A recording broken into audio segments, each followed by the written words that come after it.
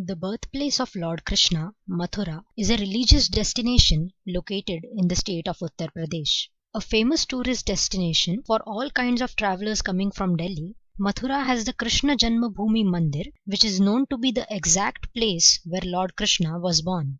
The Vishram Ghat is a nice peaceful place where it is said that Lord Krishna rested after having killed Kansa. Gita Mandir is another place worth your time to see the stunning idol of Lord Krishna that is located inside the temple premises. The Dwarkadhish temple is also one of the most visited sites here and is known to have been built in the year 1814. Lord Krishna's beloved Radha is also commemorated in Mathura in the Radha Raman temple located close by in a place called Vrindavan.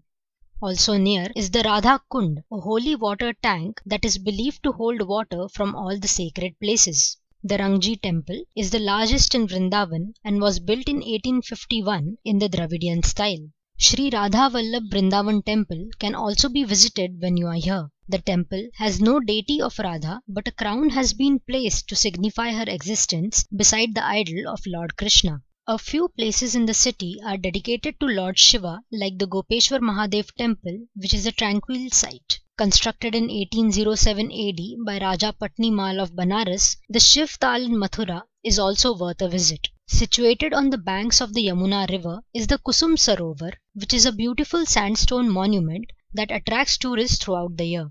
A great time to visit the city is during Janmashtami, when the entire place lights up in celebration and festivities. Mathura, with its strong religious aura, promises to be a delightful getaway to find some peace and soak yourself in the devotion of Lord Krishna.